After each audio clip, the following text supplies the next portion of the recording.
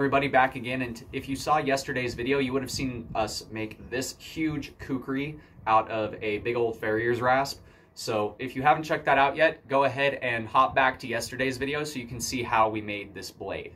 Today we're going to be putting a handle on it, finishing it up, as well as doing some chopping testing with it. So should be a pretty fun day, pretty cool video.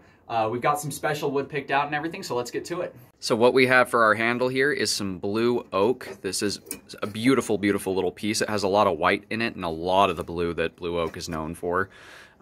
This is a chunk that I got out of a hobby section in a local store. So I'm going to be taking the handle and cutting it out of that. As you can see, I already have it marked out for the shape of the handle for where it's going to need to fit. So we're going to cut those out and then drill some holes and glue them up. And then we're actually going to seal the entire thing with epoxy on the outside as well, just to give it a sleeker, cleaner looking surface once it's all finished.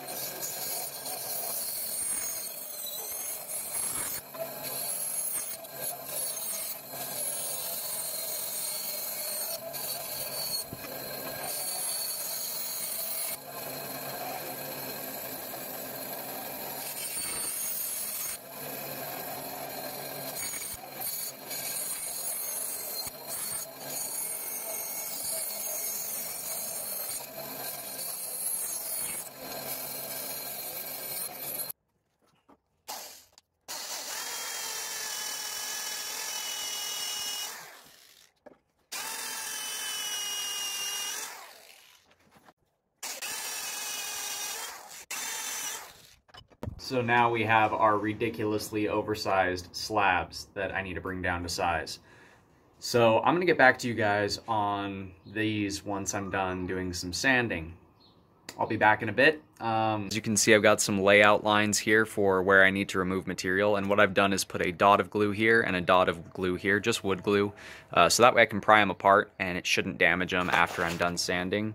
But I've just got it in the vise right now so that glue can set real quick before I start to sand down the overall shape we're going to be going for on this.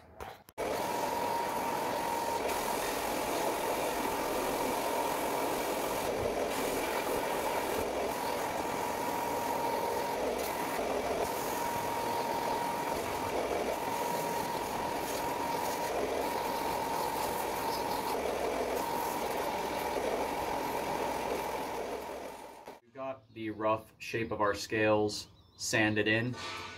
Now I'm just going to glue it all together and grind the rest all as one piece until it's a nice, comfortable, well-shaped handle. Doesn't look so hilariously oversized anymore, but it still is quite large. But there's our sneak preview of where we're at.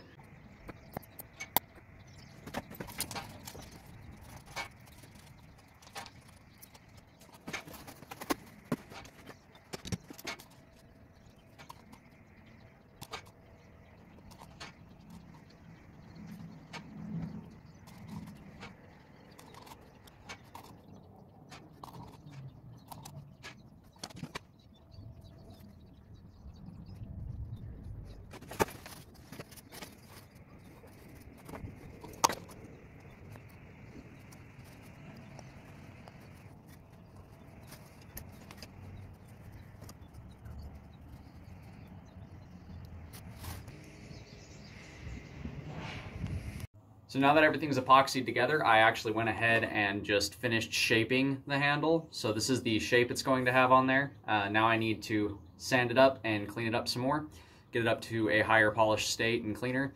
I'm also going to have the spine be all shiny just to give it a little reflection on the back to match that edge reflection. So let's get that sanded, and then I will show you guys the next step. So I have thrown some linseed oil on here, as well as right now I'm not going to touch it because it has epoxy coating it at the moment, and that epoxy needs to harden. Once that epoxy is hardened, we'll have a waterproof wood handle, at least for quite a long time, because that epoxy is going to seal everything up tight and keep the oil inside of that wood as well, so that way it doesn't fade over time. You can also see I kind of shined up the edge on the blade a little bit more, but we'll get more to that later. I'll see you guys in a second once this is done hardening. So we have our handle finished. The wood is absolutely gorgeous on this handle. I absolutely love the coloration this thing has. But yeah, we're gonna go cut some stuff with it and see how it does in testing.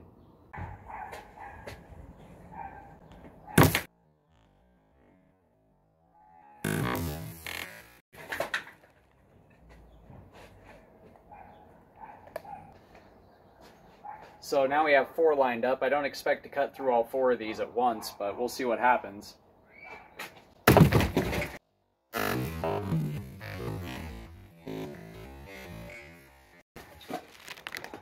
So it looks like 2.5.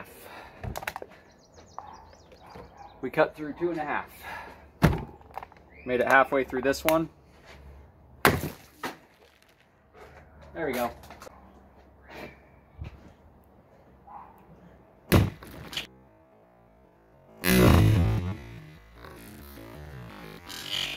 Ooh.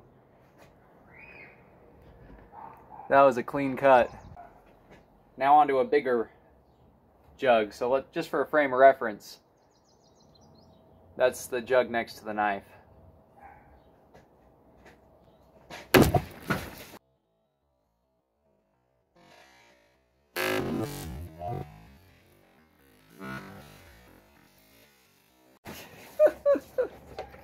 Well, that worked pretty good. So Pepsi bottles are made of a thicker plastic, so it's a lot harder to cut through these. Let's see how it does.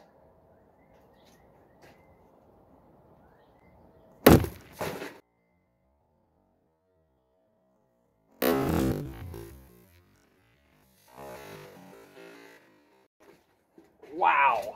Okay. I stand corrected. That is all but cut through right to here. So it pretty much cut it in half.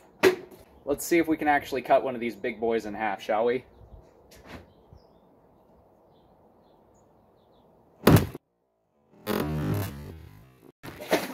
So my camera got splashed like crazy when I cut this one, but this was that last Pepsi bottle. It did manage to cut straight through it like butter.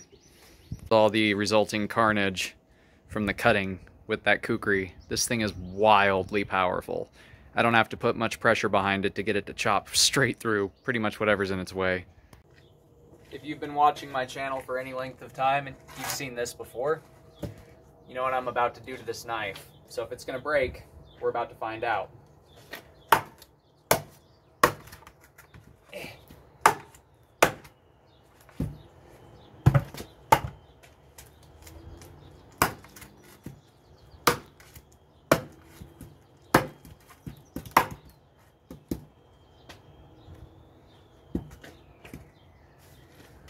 Well, it didn't break, and you can see just how far it's biting into that stump.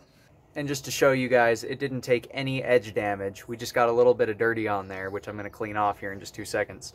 But it didn't damage it at all, and that is still wicked sharp. So let's do a little more testing.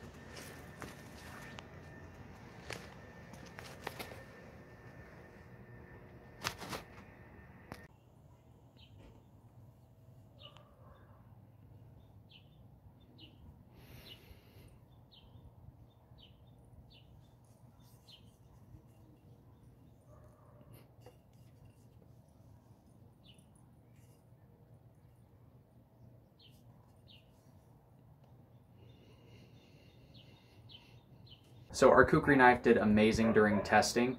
I was actually blown away by how sharp and effective this tool was. If you guys want to purchase this, it will be up for sale soon on my Etsy store at etsy.com/shop/hookersblades.